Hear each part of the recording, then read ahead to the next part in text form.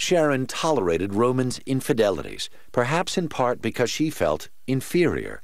Both were working professionals, but he was the star.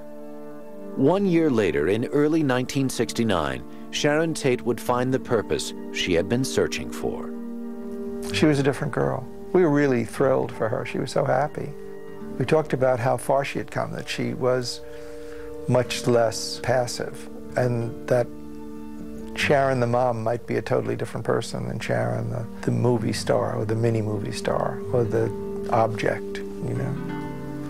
And we'd had high hopes, and we're going to see her after the baby was born, and didn't make it.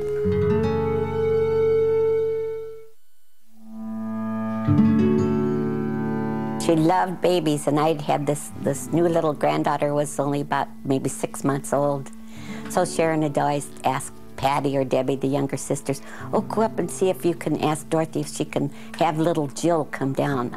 So she would. They'd take her down there, and she'd keep that baby for an hour sometimes. Just loved babies.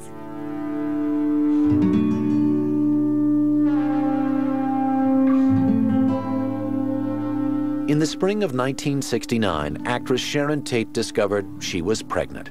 Her husband, director Roman Polanski, had spent his childhood in the Nazi concentration camps and was opposed to bringing any children of his own into the world. And Sharon had told me she was pregnant before she told Roman even. She was afraid to tell Roman. She's nervous to tell Roman. Sharon did not tell Roman until she was already 4 months pregnant. At first, he was furious, but warmed to the idea by the time she began to show. Sharon went house hunting for a place to raise her new baby. She told me she just was looking for something absolutely romantic and charming because it was a new marriage and she was very excited and she just wanted it to be romantic. And I knew of one house that was exactly what she wanted. She seemed very nervous about the marriage. She was like sort of on edge, and did tell me when she got pregnant and wanted me to help her with the baby's room that she was so excited to have a baby, not only for her, but because Rome would really look up to her as a mother. Sharon fell in love with the first house Elaine Young showed her, 10050 Cielo Drive. After moving in, she rushed off to France to squeeze in one last film, a French sex comedy, before her pregnancy would show. Non! C'est sûrement pas sur elle qu'il va les trouver. Oh, mais c'est si amusant de chercher.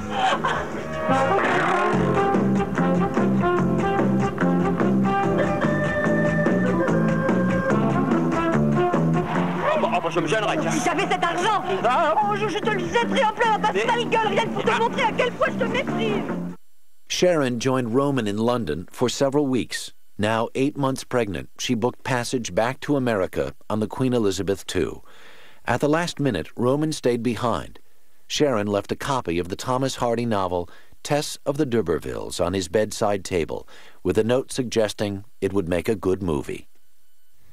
He told me later that he had the strangest feeling he would never see her alive again. But he had a lot of those feelings because his life was about things were great and then they weren't. Sharon's family came to the Cielo Drive house to celebrate her return on the night of July 20th. That was the last time I actually saw her.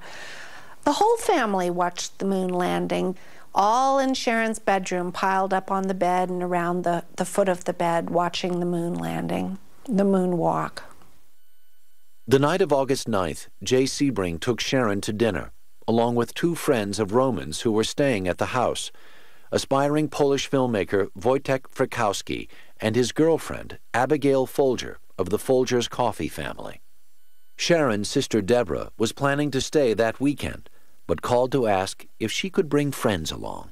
She said, Pumpkin, I just, I don't feel like putting any makeup on. I really don't feel like getting dressed. It was not a great, it was very, very hot. It was during a heat spell. And being as pregnant as she was, I understood that she was probably just miserable. So we kiboshed that plan out of respect. I guess I wasn't supposed to be there, but I sure wish I was. One more wild thing might have made a difference, you know.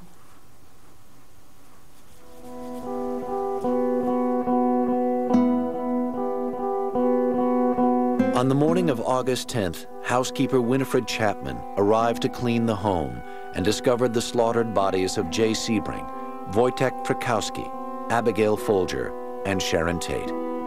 In a car parked outside the home was the body of Stephen Parent, who had stopped by to visit the groundskeeper who lived in a guest house on the property. I was in London and my agent called me. He called me around 8 o'clock London time and told me that something happened in the house. I didn't know at first what house he was talking about. He said, it's your house. And then he told me that they were all dead. He expressed his shock, and he wanted to know from me that I would tell him that I was sure that she knew that he loved her very much and so on, and I reassured him it was obvious that she knew that. It was, it's not an open question there.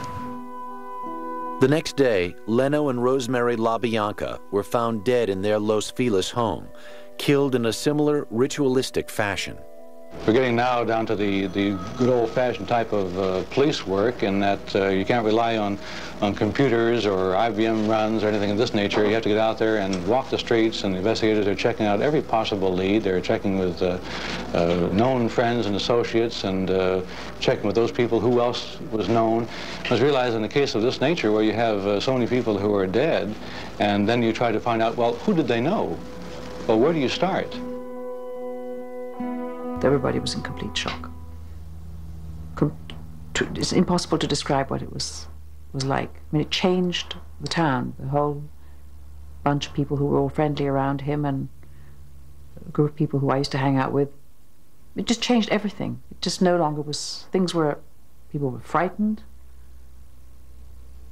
and it became ominous, and nobody had a clue where this might be coming from. The police certainly didn't seem to know anything. Author Joan Didion wrote of this period, "Many people I know in Los Angeles believe the 60s ended abruptly on August 9th, 1969. Ended at the exact moment when word of the murders on Cielo Drive traveled like brush fire through the community. And in a sense, this is true. The tension broke that day. The promise was fulfilled." And since there were no culprits available, and since the murder itself was so hideous and horrendous, they instinctively felt that the best way is to blame the victims for their own death.